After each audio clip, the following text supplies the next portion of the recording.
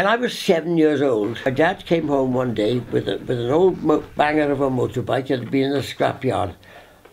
And I took it all to bits and put it back together again and got it going.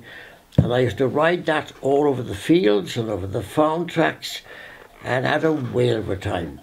In my old age now, since I've achieved 100, I've downgraded myself to the little scooter I've got now, which is like a toy to me really. But I enjoy it, and it's great. That little bike is a godsend because I'm able to go and do my shopping, and I ride it every day, and then I drive either to the Newton Grange or to the Winfield.